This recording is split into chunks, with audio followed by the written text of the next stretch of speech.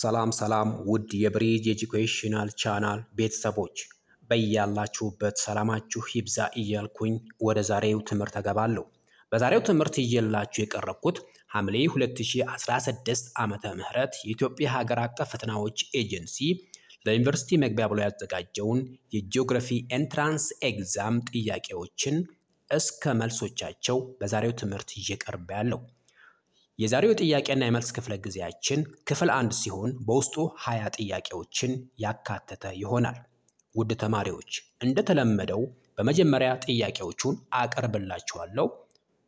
መልሶቻችሁ ከሞከራችሁ በኋላ ጥያቄዎቹን እንደጨረስኩ የጥያቄዎቹን መልሶች እስከ ማብራሪያዎቻቸው በጥያቄው መጨረሻ ላይ አቀርብላችኋለሁ ማለት ነው። እስከ መጨረሻው ከኔ ጋር ቆዩ።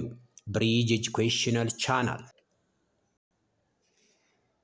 Question number 1. Which one of the following has widely been practiced as a climate change adaptation strategy in Ethiopia? A. Electric utilization. B. Tree planting. C. Dam construction. D. Use of mass transportation. ይህ ጥያቄ ከ12ኛ ክፍል ዩኒት 2 ላይ የወጣ ይሆናል። በተለይም ከአዲሱ መጽሐፋችሁ 12ኛ ክፍል ዩኒት ላይ የተዘጋጀ ጥያቄ ነው። መልሶቻችሁን እየሰራችሁ Which one of the following has widely been practiced as a climate change adaptation strategy in Ethiopia? A. Electric utilization. B. Tree planting. C. Dam construction. D. Use of mass transportation. መልሶቻችሁ እየሰራችሁ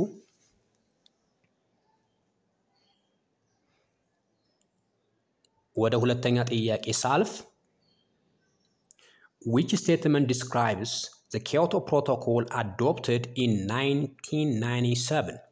A. It was ratified by every nation of the world. B. The USA took the lead in ratifying the agreement. C. It was successful in reducing global greenhouse gases. D. It set compulsory goal to reduce greenhouse emission. ይህ ጥያቄ ደግሞ ከ12ኛ ክፍል ዩኒት 2 ላይ የተዘጋጀ ጥያቄ ነው። Which statement describes the Kyoto Protocol adopted in 1997? In 1997, A. It was ratified by every nation of the world. B. The USA took the lead in ratifying the agreement. C. It was successful in reducing global greenhouse gases. D. It set compulsory goals to reduce greenhouse emission. መልሶቻችሁ እየሰራችሁ Question number 3. On which issue of climate change have the world leaders agreed? On which issues of climate change have the world leaders agreed? A. To reduce emission of greenhouse gas. B. To penalize countries that depend on fossil fuel. C. To conduct social forestry activities. D. To encourage natural gas and fuel consumption. ይህ ጥያቄ የተዘጋጀው ከ12ኛ ክፍል ዩኒት 2 ላይ ይሆናል። መልሶቻችሁ እየሰራችሁ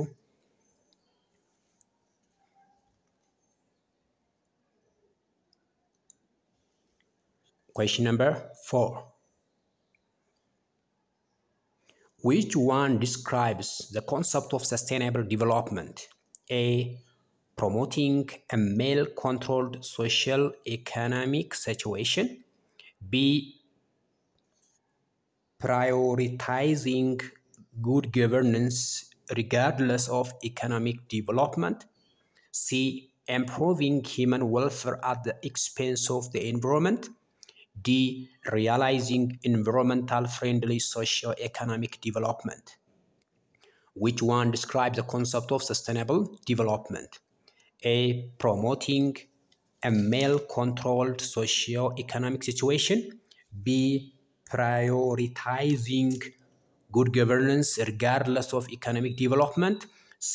Improving human welfare at the expense of the environment. D. Realizing the environmental-friendly socio-economic development. ይህ ጥያቄ ከ12ኛ ክፍል አዲሱ መጽሐፋችሁ ላይ ዩኒት 3 ላይ የወጣ ጥያቄ ነው። መልሶቻችሁ እየሰራችሁ Which one describes the concept of sustainable development? Question number 5.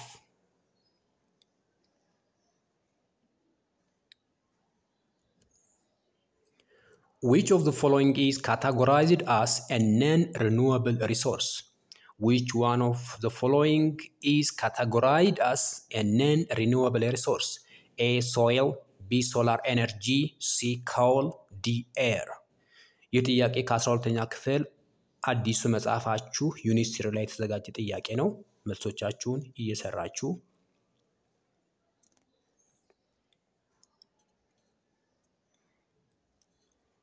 Question number 6. What is the main cause of conflict over natural resources such as the river Nile? What is the main cause of conflict over natural resources such as the river Nile? A. Legal, B. Social, C. Administrative, D. Political. A. Legal, B. Social, C. Administrative, D. Political. ይህ ጥያቄ ከ12ኛ ክፍል አዲሱ መጽሐፋችሁ ላይ ዩኒት 3 ላይ የተዘጋጀ ጥያቄ ነው። መልሶቻችሁን እየሰራችሁ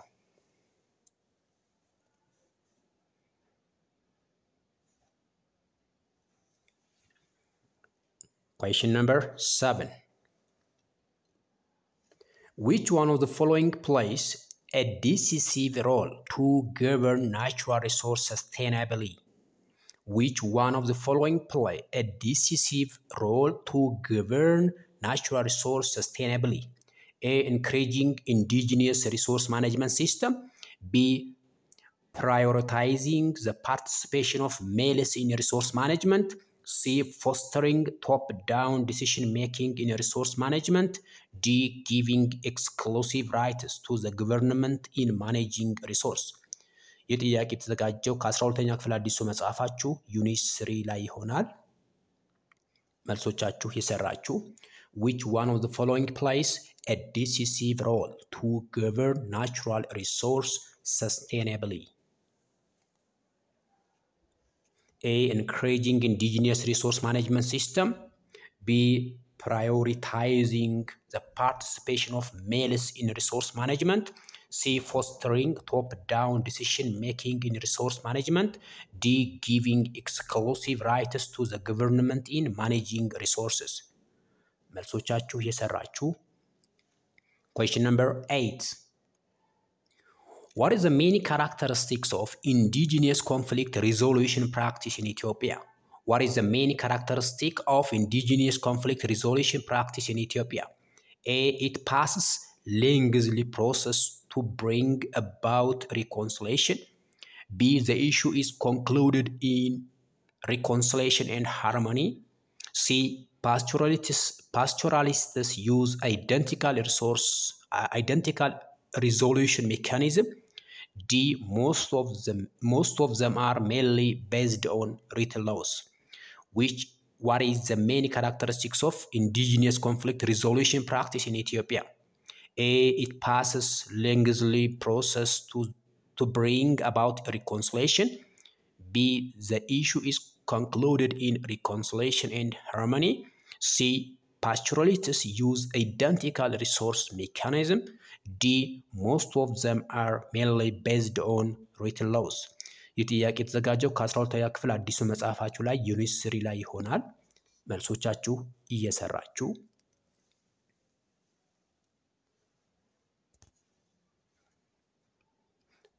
Question number 9. Which one of the following geographic study is addressed by the topical approach? A. Studying the economic activities and climate conditions of Ethiopia. B. Investigating the spatial distribution of rainfall in the world. C. Identifying the major socio-economic characteristics of African countries. D. Studying the physical characteristics of the Rift Valley of Ethiopia. ይህ ጥያቄ የተዘጋጀው ከድሮ ኦልድ ካሪኩለም ጂኦግራፊ 11ኛ ክፍል ዩኒት 1 ወይም ዩኒት 1 ላይ የተዘጋጀ ነው። መልሶቻችሁ እየሰራችሁ Which one of the following geographic study is addressed by the topical approach? Question number 10. Which one of the following states about applied geography? Which one of the following states about applied geography? A. It focuses mainly on statistical technique in geographic research. B. It solves geographic problems primarily using qualitative technique. C. It employs geographic knowledge to solve socioeconomic problems. D. It emphasizes on developing mathematical equations and models. ይህ ጥያቄ የተዘጋጀው ከ11ኛ ክፍል ኦልድ ካሪኩለም ዩኒት 1 ላይ ይሆናል። መልሶቻችሁ እየሰራችሁ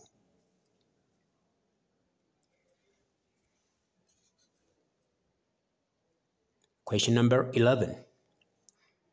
What is the common area of study between geography and sociology? What is the common area of study between geography and sociology? A. Distribution and growth of population. B. Expansion of urban area and cities. C. Past economic activities of a society. D. Distribution and interaction of cultures. ይህ ጥያቄ የተዘጋጀው ከኦልድ ካሪኩለም የ11ኛ ክፍል ጂኦግራፊ ወይንም ከ9ኛ ክፍል ጂኦግራፊ ዩኒት 1 ላይ ነው። መልሶቻችሁ ይሰራችሁ Question number 12. Which kind of town serves as a center of financial service? Which kind of town serves as a center of financial service? A. Commercial town. B. Market town. C. Mining town. D. Industrial town. ይህ ጥያቄ የተዘጋጀው ከ11ኛ ክፍል ኦልድ ካሪኩለም ዩኒት 2 መጨረሻ ላይ ይሆናል።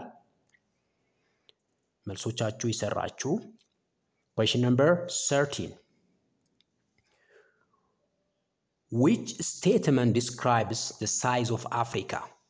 Which statement describes the size of Africa? A.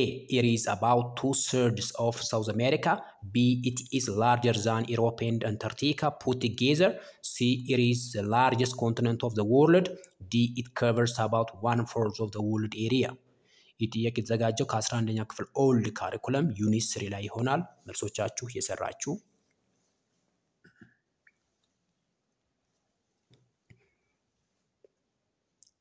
Question number 14. What makes the regions of Africa similar from the socio-economic and geopolitical point of view? What makes the regions of Africa similar from the socio-economic and geopolitical point of view? A. There is a strong political integration among the regions. B. In each region, about 2/3 of the population lives in urban area. C. Each region has direct access to the sea. D. They depend mainly on mechanized agriculture. ይህ ጥያቄ የተዘጋጀው ከ11ኛ ክፍል ዩኒት 3 ላይ ይሆናል። በተለይም ኦልድ ካሪኩለም ጂኦግራፊ መጽሐፍ ላይ ማለት ነው።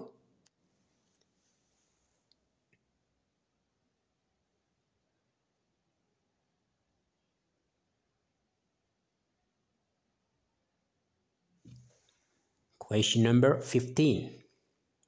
What is a major geological event that occurred during the Cenozoic era in Africa? What is a major geological event that occurred during the Cenozoic era in Africa? A. The split of the supercontinent Pangaea. B. The recording of a series of denudation and perplanation. C. The formation of crystalline basement complex rock. D. The formation of the present landscape of Africa. ይህ ጥያቄ የተዘጋጀው ከ11ኛ ክፍል ኦልድ ካሪኩለም ጂኦግራፊ ዩኒት 3 ላይ ይሆናል። መልሶቻችሁ ይሰራችሁ What is a major geological event that occurred during the Cenozoic era in Africa? Question number 16. Which typical relief feature is more dominantly found in Africa than in Europe? Which type of relief feature is more dominantly found in Africa than in Europe? A. Hills. B. Mountains. C. Plateaus. D. Plains. ይህ ጥያቄ የወጣው ከ11ኛ ክፍል ኦልድ ካሪኩለም ዩኒት 3 ላይ ይሆናል። መልሶቻችሁ የሰራችሁ Question number 17. What is the effect of latitude on ecosystem diversity? Ecosystem diversity A. Decrease gradually when we travel from the equator to the tundra. B. Remains similar wherever we go, mainly due to the effect of altitude. C. Decreases from the poles toward the equator. D. Increases as we go from the equator to the pole. What is the effect of latitude on ecosystem? Ecosystem diversity. A. Decrease gradually when we travel from the equator to the tundra. B. Remains similar wherever we go, mainly due to the effect of altitude. C. Decreases from the poles towards the equator. D. Increases as we go from the equator to the pole. ይህ ጥያቄ የተዘጋጀው ከ10ኛ ክፍል ጂኦግራፊ መጽሐፍ ዩኒት 2 ላይ ይሆናል። መልሶቻችሁ የሰራችሁ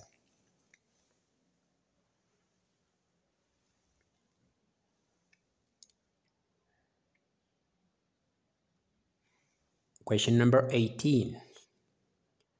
Which statement refers to the trends of population growth of the world? Which statement refers to the trends of population growth of the world? A. Population growth has been constantly increasing since 5000 BC because of economic diversification. B. Rapid population growth was recorded for the first time when humans started to domesticate animals. C. Population growth was quite low before 5000 BC, mainly because of war and use of contraceptives. D. The total number of human population was about 4 billion at the beginning of the 1900s. ይህ ጥያቄ የወጣው ከ10ኛ ክፍል ኦልድ ካሪኩለም ዩኒት 3 ላይ ይሆናል። መልሶቻችሁ የሰራችሁ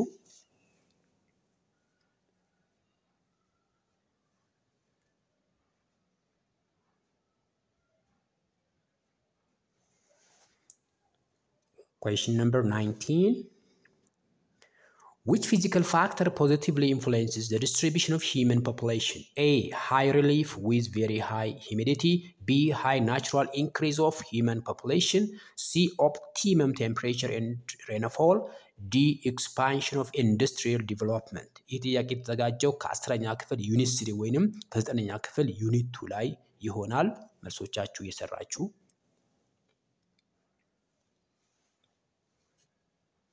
Question number 20. Which one of the following describes the level of urbanization in the world? Which one of the following describes the level of urbanization in the world? A. Europe has the second highest percentage of urban population. B. Japan has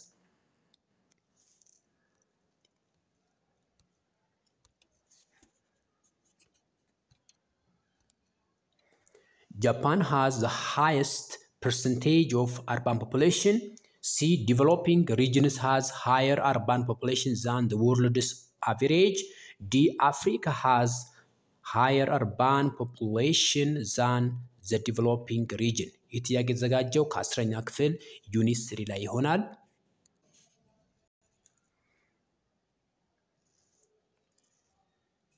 ወደ መልስ ስንገባ እንግዲህ ያንዳንዱ ጥያቄ እስከ መልሶቻቸውን እንግዲህ በደንብ አድርጌ አብራራለሁ። እናንተ ከሰራችሁት መልስ ጋር እንድታመሳክሩት በአክብሮትና በትህትና እጠይቃለሁ። ወደ መልስ ስንገባ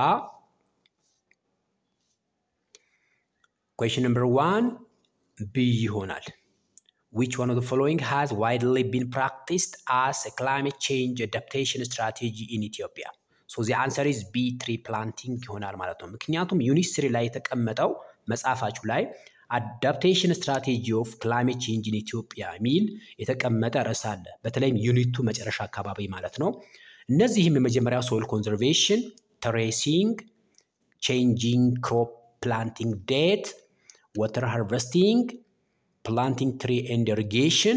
The last one is crop diversification. So እነዚህን በመጠቀም ክላይሜቱን አዳፕት ማድረግ ይቻላል። ያ ማለት የአየር ንብረት ለውጥ ቢኖርም ይሄ የአየር ንብረት ለውጥን ለመቋቋም ከአየር ንብረቱ ጋር አስማምተን የምንሄድባቸው መንገዶች አዳፕቴሽን ስትራቴጂ ተብሎ ይጠራሉ። ስለዚህ በኢትዮጵያ ውስጥ ፕራክቲስ የሚደረጉ currently adaptation ስትራቴጂዎች እነዚህ ሜቶዶች ይሆናሉ ማለት ነው።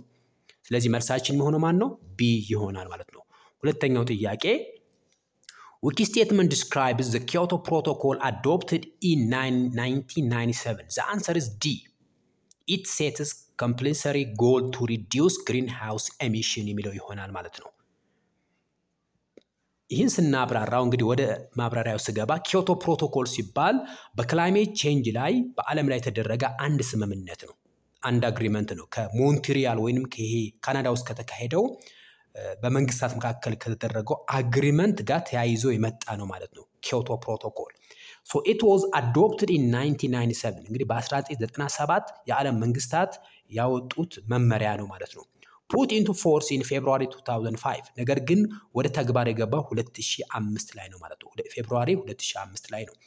It was held with COP11 in Montreal in November and December እንግዲህ ይሄ ኮፕ በዋነኝነት ይሄን በዚህ በኪዮቶ ፕሮቶኮል ላይ በወጣ መመሪያ ላይ ሞር እንትን ያደረገው ወይ ሞር መንግስታት ትኩረት ሰጥቶ መነጋገር የጀመሩት ከኮፕ 11 ጋር ነው ማለት ነው። ኮፕ 11 ማለት ሞንትሪያል ወይም ይሄ ካናዳ ውስጥ ከተካሄደው አግሪመንት ጋር ይሄደ ነው ማለት ነው። በተለይም ከኖቬምበር እስከ ዲሴምበር የተካሄደ ነው።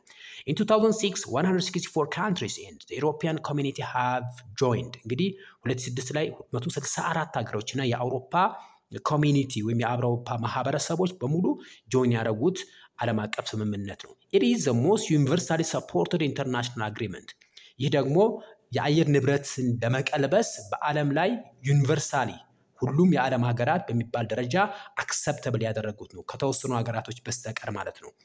The protocol set mandatory targets for reducing greenhouse gas emission in countries that adopted the plan እንግዲህ በአስገዳጅ ሁኔታ ማንዳቶሪ በሆነ ሁኔታ በዓለም ላይ ያሉ ሀገራቶች የካርበን ኢሚሽን ወይንም የግሪን ሃውስ ጋዝ ኢሚሽንን በተለይም ይሄ ሙቀት አማቂ ጋዞችን ልቀትን ለመቀነስ የተስማሙ ስምምነት ነው። ነገር ግን አሜሪካ ወይም ዩኤስኤ ይህን ፕሮቶኮል ወይም ይሄ አግሪመንትን አላጸደቀችውም፣ ራቲፋይ ያደረገችው ማለት ነው። Many global business are also striving to become carbon neutrals እንግዲህ በዚህ አግሪመንት ውስጥ አንዱ የዓለም መንግስታት የተስማሙት ነገር ምንድነው? አብዛኛው በዓለም ላይ የሚደረጉ የንግድ እንቅስቃሴዎች ወደ ከባቢ አየር የካርበን ልቀትን የሚቀንስ ወይንም ከካርበን ልቀት ነፃ የሆነ ቢዝነስ መፍጠር ላይ ያተኮረ ነበር ወይንም በዛ ላይ ነው አግሪ ያደረጉት። plan to offset carbon neutral cities በተለይም ከካርበን ነፃ የሆኑ ከተሞችን መመስረት የሚል አግሪመንትም የነበረበት ነው። ለምሳሌ ኮስታሪካን፣ አይስላንድ እና ኖርዌይን ብንወስድ እነዚህ አገሮች ላይ የሚገኙ ከተሞች ከካርበን ልቀት ነፃ እንዲሆኑ የተስማሙት አግሪመንት ነው ማለት ነው። ሌሎችም ከተሞችን ጨምሮ ማለት ነው። ስለዚህ መልሳችን የሚሆነው ዲ ይሆናል ማለት ነው። so it set compulsory goal to what reduce greenhouse emission የሚል ይሆናል ማለት ነው። ስለዚህ ዋና ጎሉ reducing what greenhouse gas emission የሚል ይሆናል ማለት ነው። question number 3 መልሳችን ኤ ነው። on which issue of climate change have the world leaders agreed በዓለም ላይ ያሉ መንግስታት ሁሉም በሚባል ደረጃ በጋራ የተስማሙበት ነገር ምንድነው? በተለይም የአየር ንብረት ለውጥን ለመቀልበስ so the answer is A to reduce emission of greenhouse gases ሙቀት አማቂ ጋዞችን መቀነስ በሚለው ሁሉም ሀገራት የተስማሙበት ነው ማለት ነው። አራተኛ ጥያቄ which one describes the concept of sustainable development sustainable development ሲባል ቀጣይነት ያለው እድገት ማለት ነው። ምን ማለት ነው? future generation ታሳቢ ያደረገ sustainable growth ማለት ነው። social economic እና environmental development አንድ ላይ ምን ይባላሉ? sustainable development ይባላል። so the answer is D realizing environmentally friendly socio-economic development ከአካባቢያችን ጋር ተስማሚ የሆነ አካባቢያችንን ያልጎዳ ማህበራዊና ኢኮኖሚያዊ እድገት ምን ይባላል? sustainable development ተብሎ ይጠራል ማለት ነው። question number 5ን በደንብ ስናብራራው sustainable development a development path is sustainable if total welfare does not decline along the path ስለዚህ sustainable development ስንል ማለት ነው የማህበረሰቡን ደህንነት ያስጠበቀ ነው። ዲቨሎፕመንት ፓዝ ሰስቴይነብል ነው ብለን ምንጠራው ወይም በአንድ ሀገር ውስጥ ያለው የእድገት ሂደት ቀጣይነት አለው ብለን መናገር ምንችለው የማህበረሰቡ ደህንነትን ያልጎዳ ሲሆን ነው የሚል ነው። It is focusing on the relationship between economic growth and the environment ስለዚህ አካባቢያችን በመጠበቅ ኢኮኖሚያዊ እድገትን ማምጣት የሚል ሐሳብ የያዘ ነው sustainable development. It gives much more emphasis on social and economic aspect of sustainable development ማህበራዊና ኢኮኖሚያዊ እድገት ላይ መሰረት ያደረገ ነው። በተለይም ኢንቫይሮንመንትን ፕሮቴክት ከማድረግ አካባቢያችንን ከመንከባከብና ከመጠበቅ አንፃር ማለት ነው። ምን ማለት ነው? እድገት ለማምጣት ተብሎ ብዙ ኢንዱስትሪዎችን በማቋቋም ወይንም ጫካዎችን በመመንጠር ኢንዱስትሪ ማቋቋም ሳይሆን ጫካዎቹና ኢንዱስትሪዎቹ አስማምቶ መሄድ የሚል ነው ማለት sustainable development. Question number 5 መልሳችን C ይሆናል. Which of the following is categorized as non-renewable resource? Soil, solar energy, and air is called renewable resource. The answer is C. So, what are non-renewable resources? Non-renewable resources are characterized by do not replace or regenerate by natural process. በተፈጥሯዊ መንገድ replace የማያደርጉ ናቸው. Fixed or funded resource ይባላሉ. ምክንያቱም they are formed slowly. ቀስ ብሎ የሚፈጠሩ and their supply is limited by nature. They are diminished or even last through time. ከጊዜ ወደ ጊዜ መጠናቸው የቀነሰ የሚሄዱ ሪሶርሶች ናቸው. They are used up. They are gone forever. ከመጠን በላይ የተጠቀምንባቸው ስንሄድ ሙሉ ለሙሉ ያልቃሉ ማለት ነው. So they are gone forever. Example, mineral resources such as coal, petroleum, natural gas, ferrous and non-ferrous metal ብለን የምንጠራቸው ሪሶርሶች እንዳጠቃላይ non-renewable resource ተብሎ ይጠራሉ. Question number 6. What is the main cause of conflict over natural resource such as the river Nile? The answer is D, political. ምክንያቱም የአባይ ወንዝ ከኢትዮጵያና ከቪክቶሪያ ተነስቶ ወደ ግብጽ ሲሄድ ግብጾች ኢትዮጵያ የምታከናውናቸው በወንዙ ላይ የምታከናውናቸው ኢኮኖሚያዊ እንቅስቃሴዎችን ትቃወማለች. So it is political አንድምታ አለው ማለት ነው. 12ኛ ክፍል መጽሐፋችሁ ዩኒቨርሲቲ ላይ 3 many drivers of conflict over natural resource scarcityዎች አሉ. አንደኛ competition over increasing scarce renewable resource, B poor governance of renewable natural resource and environment, C third transboundary natural resource dynamics and pressure. ስለዚህ ይሄ ሪቨር ናይል ላይ የተነሳው ኢሹ ሶስተኛው ላይ ይገባል. ትራንስባውንደሪ ናቹራል ሪሶርስ ድንበር አቋራጭ የሆኑ ተፈጥሯዊ ሀብቶች ላይ መሰረት ያደረገ ነው. ስለዚህ ይሄ ከፍተኛ የሆነ ፖለቲካል ኢምፕሊኬሽን ወይም በሀገራት ላይ ከፍተኛ የሆነ ጫና ያመጣል ማለት ነው. Question number 7.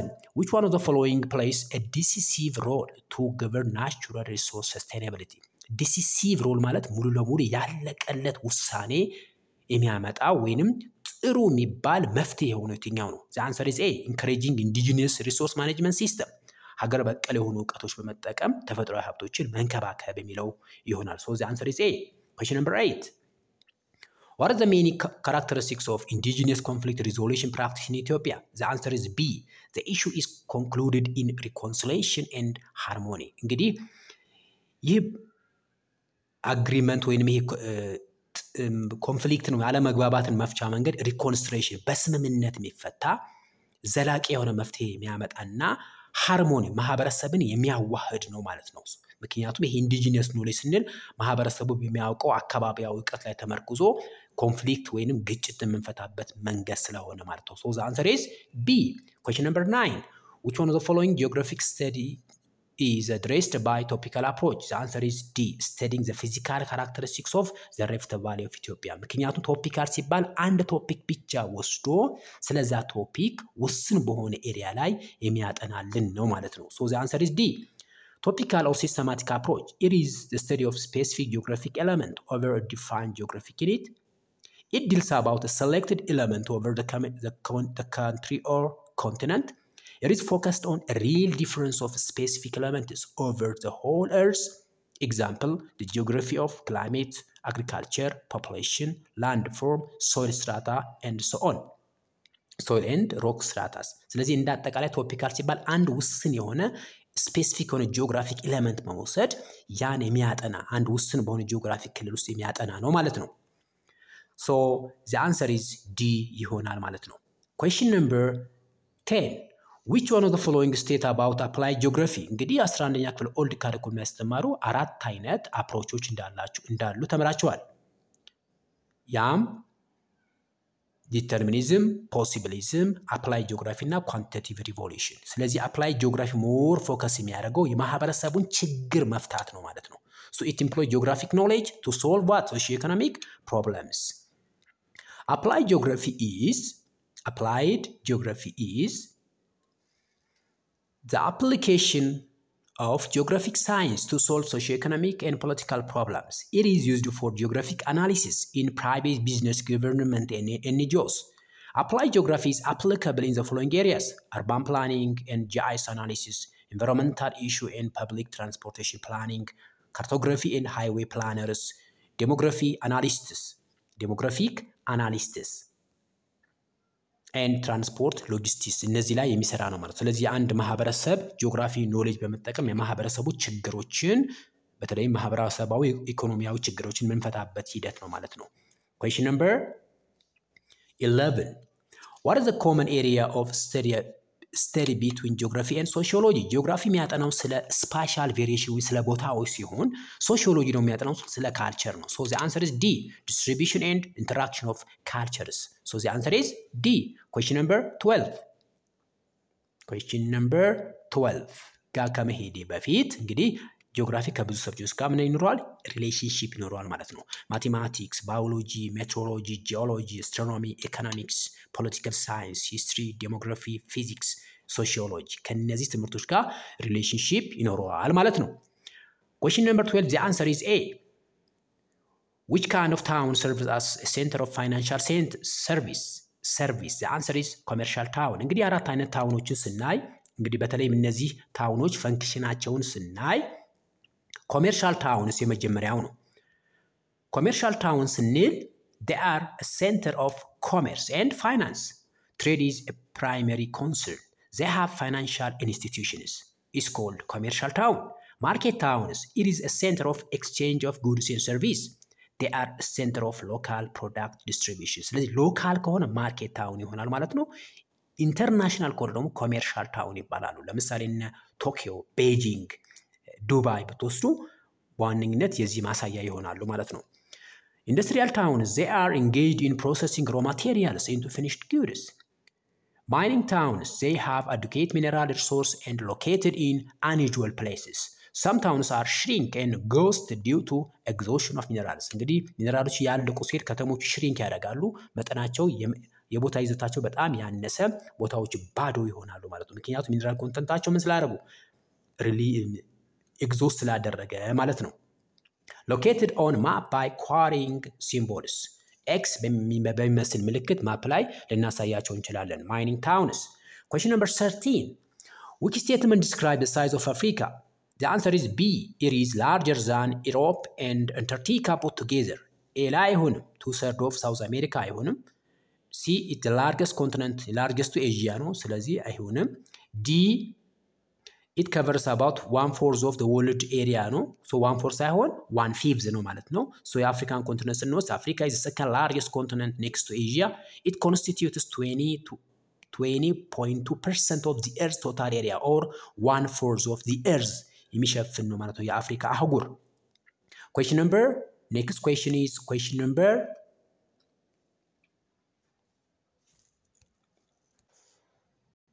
number 14. The answer is B. What makes the regions of Africa similar from the socio-economic and geopolitical point of view? The answer is B. In each region, about 2/3 of the population lives in urban area. So the answer is B. ይሆናል ማለት ነው መልሳችን። Question number 15.